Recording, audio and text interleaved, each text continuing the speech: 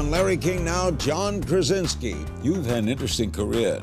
You go from The Office to a Michael Bay action movie.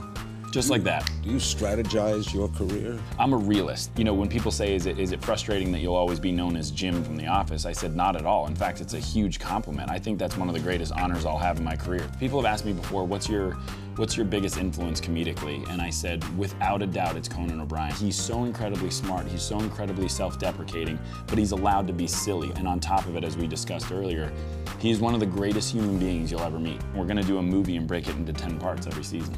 Wow. Yeah. But it's a great part for you. Some it's a great people part. have played him. Yes, absolutely. Harrison Ford, Alec Baldwin. Hacks. I mean, let's be honest. It's time for a real professional to take on this role. Plus, you're married to a famous person, Emily Blunt. I married up, as that's what you wanted to say, and that's fine. I shook her hand, and to be honest, I knew right then and there that I felt everything I needed to feel for her. All next on Larry King Now.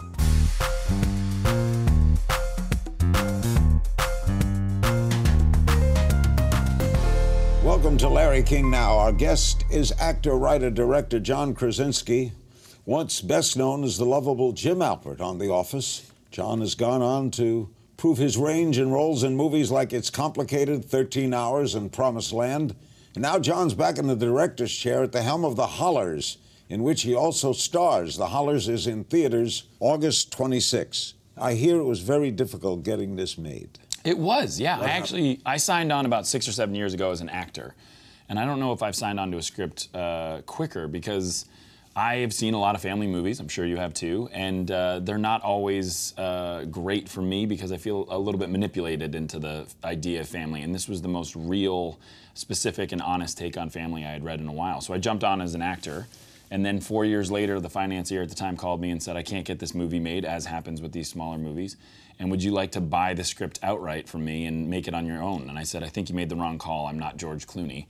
And then after thinking about it for a while, I decided I had to do it because this story was so specific, and I'm a big family guy, and I thought... Did you buy it cheap, at least? Not so cheap. No? The idea was if I could make it, if I could change and do it very quickly, I'm not a guy who has things sitting around on the shelf. If I'm involved in something, I want to do it. So I think 2 days after buying the script, I called Margot Martindale, because my whole idea was if I'm going to do this, I'm going to direct and get the best cast I can. And you're also going to be in it and direct it. Yes. Have you ever done that before? I have done it before, but not to this level. I was being the lead in the movie was a much bigger challenge.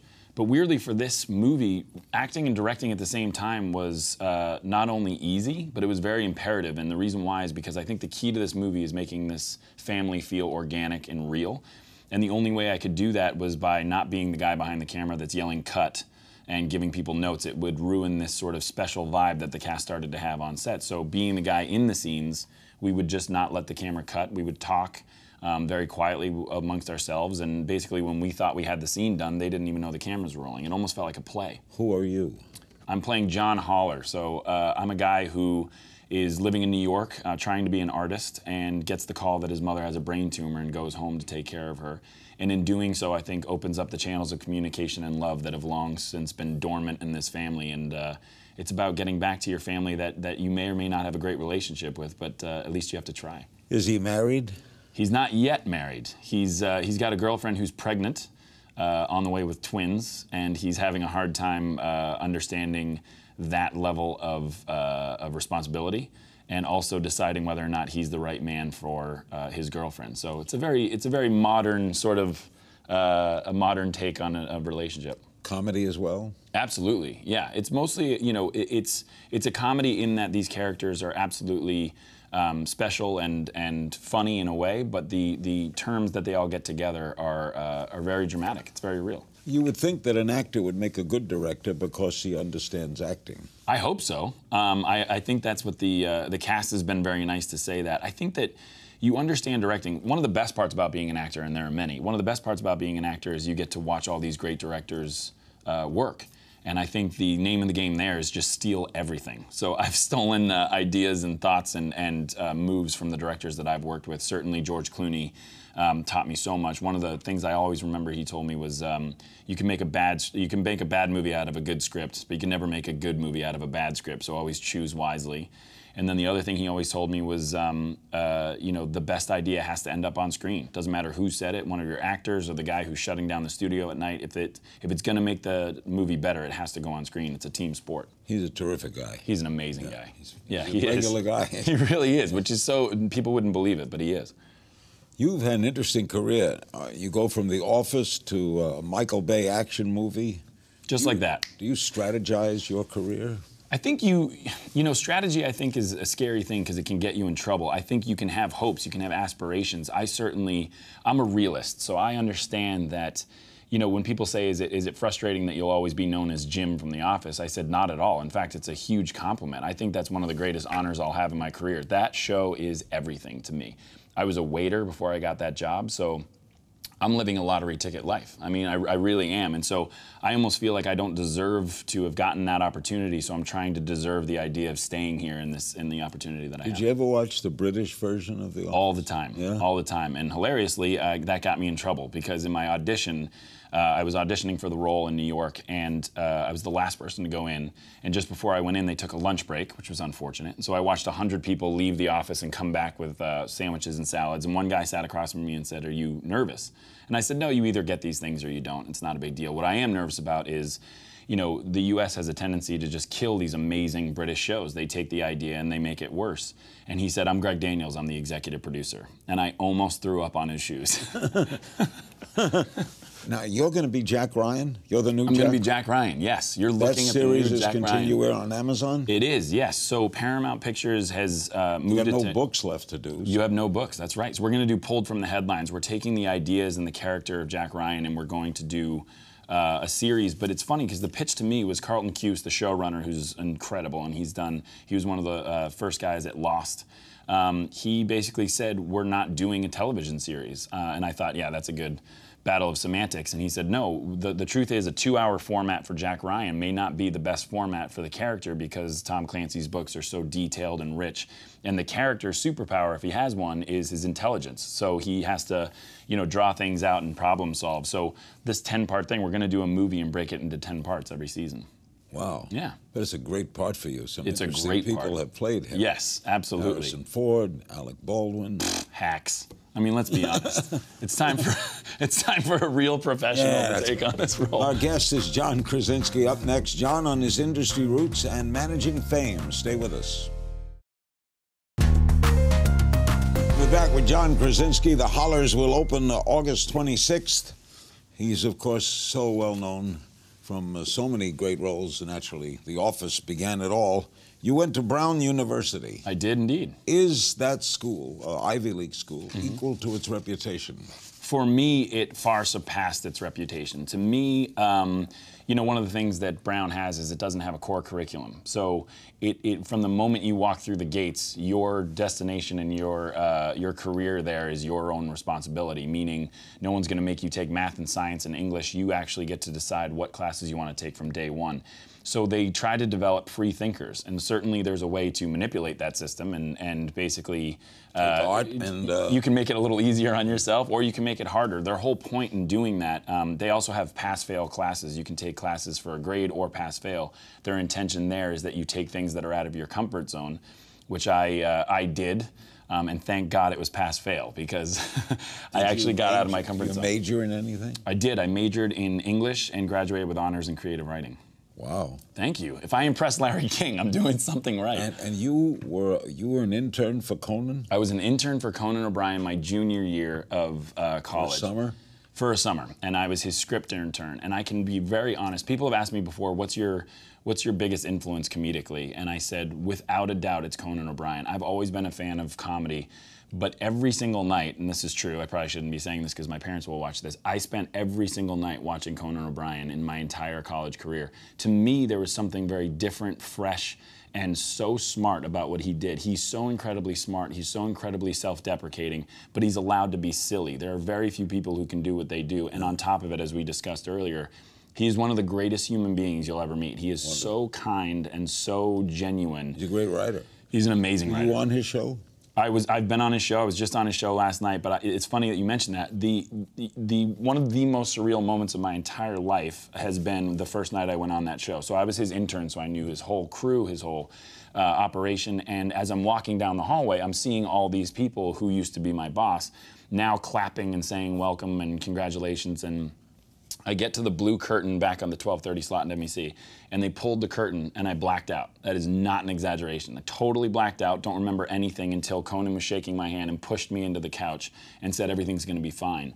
And when he said that, I woke up and I realized that I was the nerd who, when I was an intern, would, after hours, sit on the couch and pretend to be interviewed by nobody.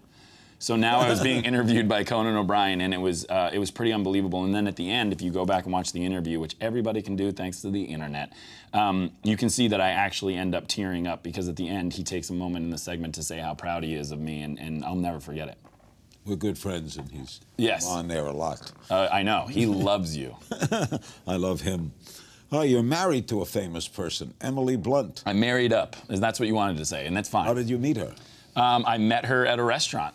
I was sitting at a table with a friend, and we were talking about different things, and then a friend 2 tables over said, oh, there's my friend John, came over and said, you should meet Emily. And I looked over, and it was Emily Blunt, and I was incredibly nervous because I was a big fan, and probably too big a fan of The Devil Wears Prada, so I tried to contain my excitement when I met her. So how did it work out if you come by as a sheepish nerd?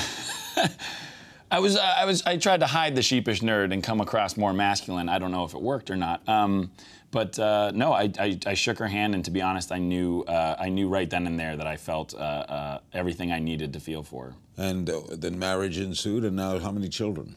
2 kids. I have 2 little girls. I'm now surrounded by women, and that's okay.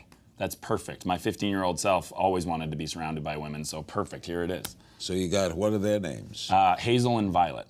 Hazel's 2.5, and Violet's now 8 weeks old.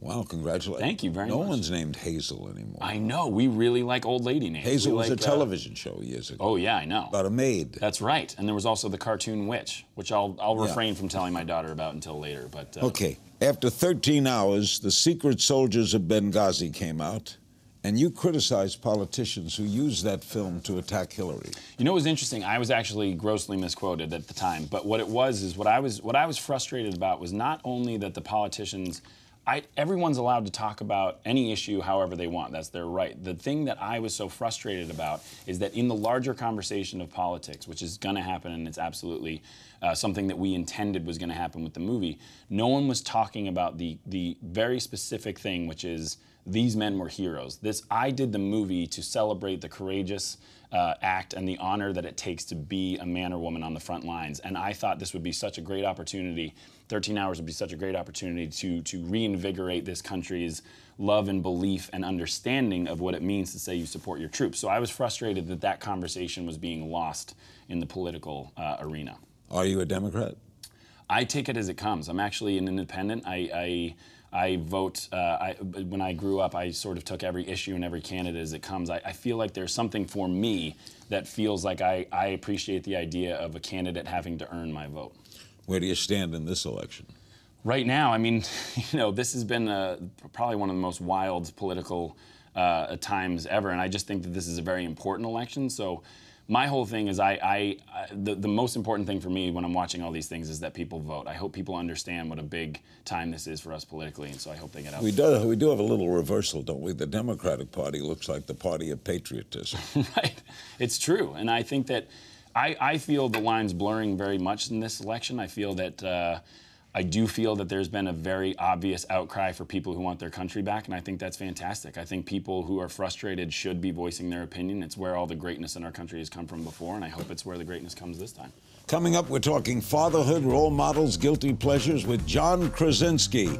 His new movie is The Hollars. It's in theaters August 26. We'll be right back. John Krasinski's our guest. In the old days, they'd have asked you to change your name. Right? Do you think so? Oh, Clark Gable, Rod Taylor, come on. I am very proud of the idea that I never changed my name now. I think, to be honest, I think I started when I was 21 or 20 or something like that. I didn't even think about it. I didn't think that there would be an idea of changing your name because my dad's my hero, and so to change my name, I think that I don't know how he'd feel about it, but I couldn't look him in the eye after I did so. Well, my father had passed away. My name was Zeiger. Oh, really? They made me change it in 1957. Really? Too ethnic. Wow. Did you ever talk to your dad about that? He had died. Oh, he died before that? Oh, I'm sorry. Now, you've told us about the 2 children. How have you reacted to fatherhood? It's, you know, all the cliches are true. It's the greatest thing that's ever happened to me. I remember actually Steve Carell, before I had kids, before I got married, I asked him, and I still think to this day he's described it perfectly. I said, what's it like before and after kids? And he said, there's no way to combine the two. It's like you have a favorite book that you read over and over and over and over, and then one day you put that book down and you started a new book that's your new favorite book and you can't stop reading it. And I thought, that's the perfect way to describe the life before and after kids. I love it. It's totally different. It is totally different. And if for the first time in your life, someone is totally needy of you. Oh, absolutely. And I'm a crier. I have no hard time saying that, and I cry at everything. And this is before my daughter's even presented me with a pasta necklace, so I don't know what's going to happen on that day. You've said that before becoming a father, you now changed the way you made the Hollars. How? Well, if I had made the movie 5 months before, it would have been a completely different movie. I think my daughter was 4.5 months old when I started shooting. And for me, like I said, every cliche is true. So yes, I understood the lead character's dilemma of being, his dilemma. I was excited, but the idea of being a man at the doorstep of having a baby. But for me, what really influenced the movie going forward was a much more weighty existential transition that I went through, which is I come from an amazing, tight-knit, loving family, and yet this family is very dysfunctional. But I could see something about my family in there because I think that the movie is about opening the lines of communication and love that are always there. There's an existential pull that your family has on you that no one else in the world will ever have. Not even your wife, not even your kids. There's something that they have on you. They know you better. And I think that returning to that is very important. Okay, John, we're going to play a little game of If You Only Knew. Okay. Who was your childhood celebrity crush? My childhood celebrity crush was probably Molly Ringwald or Vanna White. She'll be here in a minute. I know. Trust me, it was very awkward for me. I think I pulled it off. I think I was poised enough. But when she walked in the room, it was a little weird for me, I'm not going to lie. Secret talent? My secret talent? Boy, I don't know if it was a talent, but I played trumpet for 9 years. Well, that's a secret. It's a pretty good talent, right? Dream role? My dream role? I've been lucky enough to have Is there a famous play you'd like to do? Or? Yes, I've always wanted to do, I mean, there's a bunch, but any O'Neill play. Long Day's Journey into Night would be pretty fantastic. As the older son? Yes, as the older son. See? I also see as the oldest son in Death of a Salesman. Ooh, thank you. Thank you. Dream co-star? Dream co-star? Probably my wife. I'm looking forward to working with her one day. Are you going to do something together? Yeah, we would love to do something together. Guilty pleasure? Guilty pleasure. Any sort of reality show. We are a big Bachelor and Bachelorette fan in the house. Yeah. It turns on and you're like, what is this? Don't ever stop. It's kind of that deal at the house. Last time you cried, well, you cry all the time. You might have cried on seeing Vanna White. I think I did cry seeing, that's why I said it was awkward. We tried to take a picture and I was weeping. Characteristic you value most in others? Honesty. I think for me, it's just a waste of time to dance around subjects. Just be never honest. have to remember anything. Yeah, exactly. Last time you were starstruck? Last time I was starstruck, this is pretty, I gotta say, I've been a big fan for a while of you. You're kidding. No, I'm serious. And by the way, the only thing I wanted in this interview is if I could keep this cup because of this little image. Thank you. Do you have a role model? Don't say it's me. So who do you have an acting All right, well, my second role model is, my role model has always been my parents, but my dad in specific as far as who to be a man. I genuinely mean that. If I can be a quarter of the guy. He just retired. He was a doctor, a general practitioner. And he was one of the, I think, the last great doctors that he was sort of that the town doctor that almost felt like a Frank Capra movie. Everyone loved him. That's right, yeah. What city? Newton, Massachusetts. TV show you're embarrassed to say you watch. You already discussed it, The Bachelor. Who would you trade places with? I don't know if I'm embarrassed to watch that, but okay. Who would you trade places with for a day? Who would I trade places with for a day? Wow, that is an amazing question. Honestly, I think there are days where I'd love to trade places with my daughter. There's something about how incredibly excited she is every single day. No, my 2.5-year-old, we walked through the park the other day, and she looked like she was having the time of her life. That's great when they see birds. Oh, my God. Yeah. And then they ask you what kind of bird that is, and you say, I don't know, let's go to the internet. Biggest misconception about Hollywood? The biggest misconception for me, at least, coming from a place that had no Hollywood connections whatsoever, Boston wasn't a big Hollywood town, was that people are hardened and they're not very good people, that once you get famous, you're kind of destined to be a jackass. And that's not true. I've met the most unbelievably dedicated people. I remember Clooney actually said, Hollywood magnifies who you are. If you come in as a good person, you can be a great person. If you come in kind of as a jerk, you become a different word. Can you do any impressions? I can do some impressions. I don't know if they're good or not. Who can you do? I don't know. Who do you want to hear? No, who do you know that you do? I don't know. I do it usually with a couple drinks, Larry. So is there anything in here? Can you do George Clooney now? No, nobody can do George Clooney. No, you can't do George. Yeah, you have to have like a glimmer in your eye, and that's surgical. If you weren't an actor, what would you be? If I wasn't an actor, I'd be an English teacher.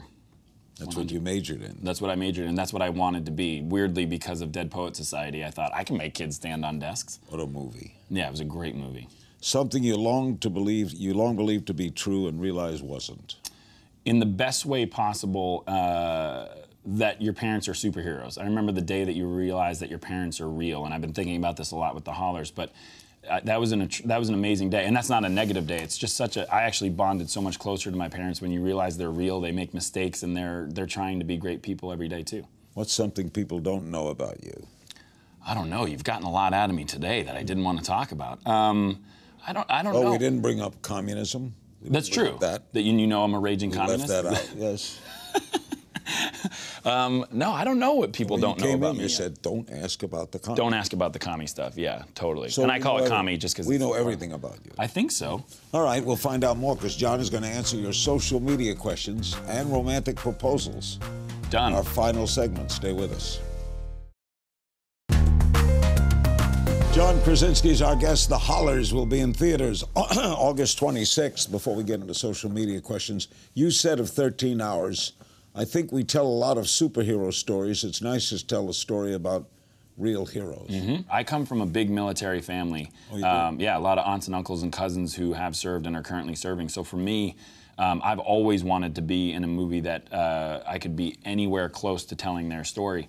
And this one came along, and I felt that this was such a perfect example of that. I think that, you know, if you see the movie, and certainly meeting the guys who are actually involved, I don't know that I've ever met truer heroes in my life. That's a different level of commitment, and to the rest of us, you can say that you're a patriot, but I think that they live something very, very superhuman every single day.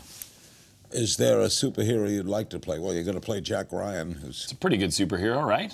I mean, I guess he can't, like, see through walls or anything. But if I had to play a superhero, if there's anything left in the Marvel Universe, I'll do it. I love those movies. You like those? I love those movies, yeah. Some social media questions. At Always Implied tweets, how much has being from New England influenced you? Oh, great question. I hope a lot. I am so proud to be from New England. I actually just moved back to the East Coast because of that. I think that I loved being here in California, but there was something about seasons. You live east now? Yeah, we just moved back to New York. So I missed the leaves changing, to be really honest. You and Conan have that tie. We do. We have that tie. We're kind of like a gang. Sahia Khalil via Facebook. You hear a lot about actors resenting the show or role that made them famous. Have you ever felt that way about The Office? Not at all. In fact, every single day I am thankful for it. Like I said, I live a lottery ticket life. And not only that, but we were on a show that I think was really sort of at the beginning of this transition of television and film having a blurred line. The reason why is a lot of people can say they're thankful to their fans, but our fans literally saved our show, meaning our show was going to be canceled on NBC for the first 2 seasons. And it was only when people started buying the show on iTunes. They were paying for something that was being offered for free. I think it blew the minds of the network and realized they had to keep it. So our fans legitimately are the reason why we're here. Was it hard to do comedy with no audience? It wasn't, because it felt like a play. I felt like the writing was so good. We didn't know. We were trying to live real life. You didn't think you were funny? The characters didn't think he was funny. No, not at all. Maria Barcia on Facebook wants to know when you knew Emily was the one. From the second I shook her hand. That's the truth. I think that my goal after that was just to make sure she knew that I was the one for her, which took a little more finesse, but I knew right away. At Nason Emily tweets, ask him if he'll go on a date with me and he can bring the other Emily along. Yes. That's fine, we can do that. Threesomes, that's the other thing he didn't admit to. Anyway, at DTW, will you be headed back to sitcom comedy at all?